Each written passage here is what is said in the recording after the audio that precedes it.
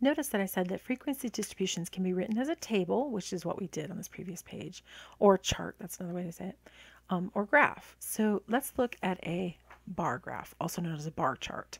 So whichever way you want to think about it. It's a graph in which the frequency or relative frequency of variables are represented by the length of rectangles. Now, there's a lot of caveats to this. So you have your variables that are qualitative. Your bars can be, these are the bars. Bars can be vertical or horizontal. The rectangles all have to be the same width, or I guess bars have to be the same width, and they do not touch each other. And the axes should be labeled, especially the frequency, relative frequency axis. And your graph should be two-dimensional. It shouldn't look like somebody's drawing boxes on the page. They should be flat looking. All right, so we are going to construct a bar chart for our data. Now, I apologize. I accidentally have Twitch in here, which I did not mean to have. That should not be there. So I'm going to take that away, even though Twitch is lovely. But I'm going to put Twitter over here. I'm going to erase Twitter and put none. So I will fix this for future. So if you're watching this in a later semester, this won't be here and it won't be a problem. But I apologize, it is a problem right now. All right, I can label my axes right now, and I'm going to put a line in here for future for us to label. But these are the social media app. So social media app is the label for this axis. These are the social media apps. And over here, I've got 5, 10, 15, 20, so that must be frequency. Another word you'll see sometimes is number or count. Those are all fine. They all mean the same thing.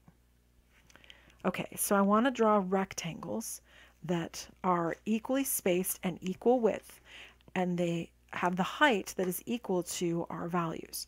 So the frequency for Facebook was 2. So I'm going to put a bar right here at 2.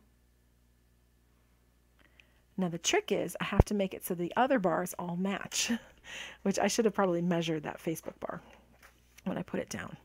Let's see here. And of course I didn't pick anything lovely. Maybe it's a couple centimeters. Nope.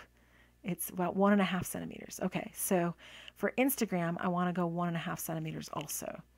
So if I go 1.5, it's about, 1.5. So then Instagram's going to go right here and be about 1.5. There we go. And now I want Instagram to go up to as high as 8. So I'm going to use my ruler. I'm going to go up to 8. Straight down, up to 8, straight down.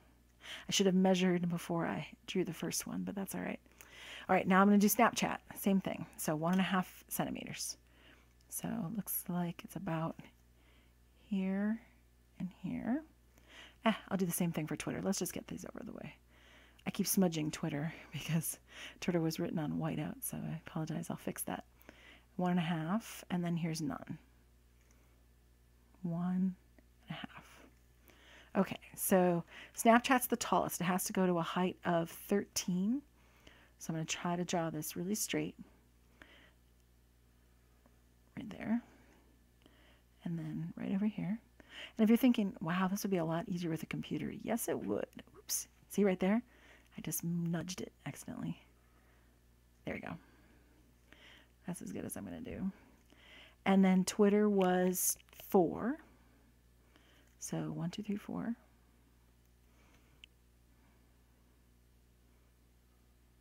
And then none was 2 again. And then I'll draw horizontal bars.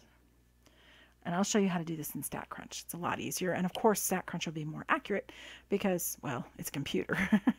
And sometimes they'll put values up here. Sometimes you'll see, 2, 8, 13, 4, 2. Sometimes they will do that. Sometimes they won't. It's not required or anything. Sorry, that smudginess is bothering me. I apologize. I'll try to fix that. So this was none. It looks like noon, but none. And this was Twitter. All right, now let's see how this would look in StatCrunch. It's not too difficult at all, but it is a window. I'm not even going to bother you showing you that on a calculator. There's no point. All right, so we go to the graph. You just let your mouse hover. You don't have to click. And we're trying to do a bar plot. And data means you actually have the list, like Facebook, Facebook, Instagram, Instagram, Instagram, Instagram, Snapchat, right, which we don't have. We have a summary. So we know there were 2 people in Facebook. It's summarized for us. 8 people in Instagram. So we're going to click with summary for this particular problem. Our categories were in the social media app column. Our counts, well, this is how it's going to vary. So you can either choose frequency or relative frequency. So I'm going to choose this one to be frequency, where I'm not worried about. I'll just leave that at frequency, value ascending. Oh, I want to order by, yeah, let's do this. Value ascending. That's going to put them, these social media values are in order. So it might flip the none of these around, but that's okay. Actually, maybe if I leave it as worksheet, that might work better. And then click compute, and let's see what happens. Oh, and if you want the value above the bar, let me click that so you can see. And there you have it. Yes, worksheet worked. If I clicked value ascending, it would have rearranged them into alphabetical order. So it would have put the none in between Instagram and Snapchat, which wasn't really where I wanted it. So by leaving it as a worksheet, it worked out fine. Now you'll notice the bars are all equal width, they're vertical, and you can see that they're not touching. All right, now the question becomes, what would it do if I made this a relative frequency graph? So let me go back to graph, click bar graph, click with summary because we don't have the original data here. So we don't have a table, or we don't have, 4 Twitters and so on. We just have it categorized or summarized for us. So I'm going to click social media app. Counts are in relative frequency. I don't know what that means. I'm going to leave that as frequency. I'm going to click worksheet so that way it keeps the order I want.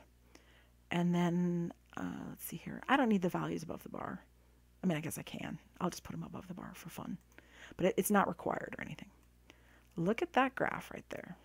And then look at this graph right here, because this answers the next question, which is how do these graphs differ? And the answer is they kind of don't, right? They're the same graph. What's different about them is the label over here on the left. Oh, and it should say relative frequency. That was the mistake I made. All right, so if I go back to options and click edit, I'll get back to the menu I had. That's the mistake I made right there with type, right? This is basically when you're telling it, what do you want to label that axis? What type of data have we got here? And we have relative frequencies, so I should have clicked that.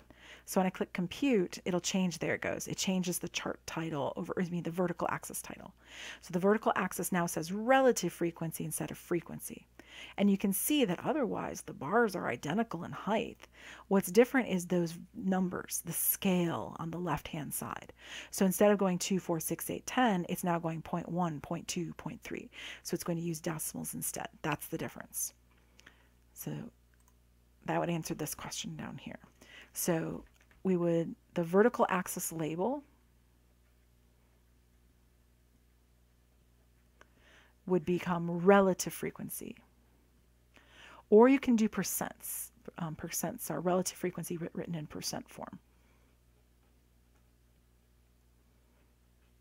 And then the vertical axis numbers, or scale, I guess I should say, would use relative frequencies and decimals. So it could be decimals, it could be percents, it just depends on what you want to look at. So decimals or percents. That's how it's different. Otherwise, the graphs are the same.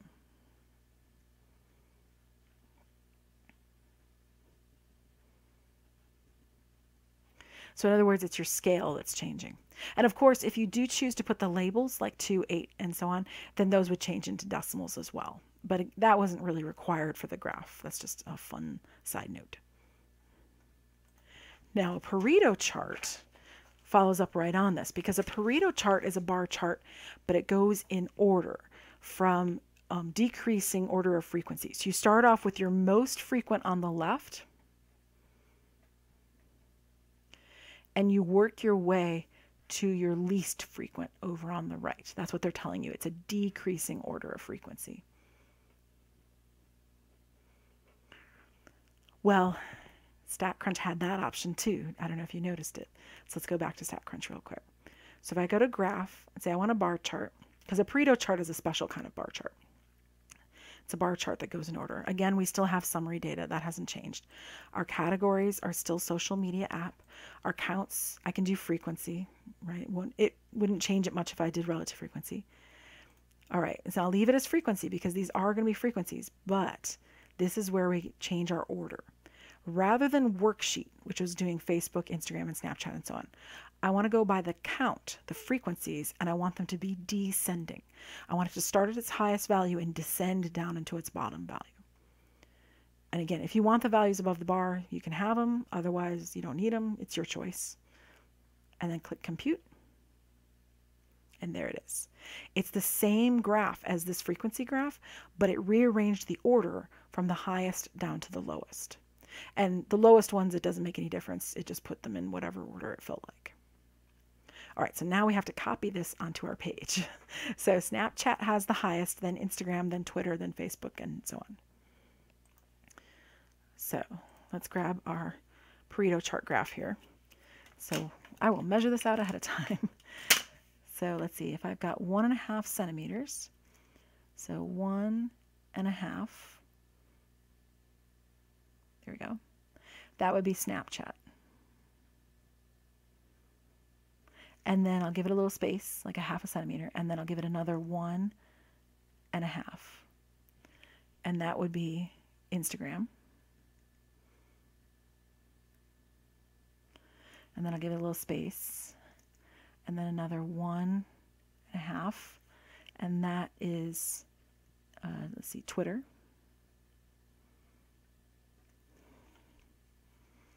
And then if you're thinking, wow, it's so much easier if I could just print that graph off of StatCrunch. Yes. And if you have a printer, you can. Or even without a printer. All right, so 1.5 right here. That's Facebook.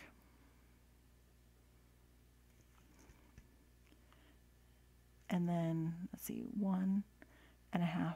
That's none. All right. I could have done 2 centimeters probably, but that's all right. All right, so this is going to go up to 13. On both sides.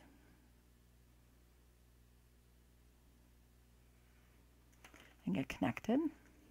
This is going to go up to 8 on both sides and get connected. 4. I probably don't even need a ruler for that. There's 4. Oh, except I didn't go up to 4. I went to 3. Oh, I got too arrogant there. Too big for my britches, as my grandparents used to say. All right, and there's 2. And there's 2. Obviously, a ruler is best for all of this. Actually, a computer is best for all of this. Sorry. I didn't even realize you guys got off of that swing. There you have it. That's a Pareto chart. Now, what advantage does this graph have over another graph? Well, it's more easy to see the disparities between the groups. It's more easy to see whichever one's the highest and see the rank order. So advantages.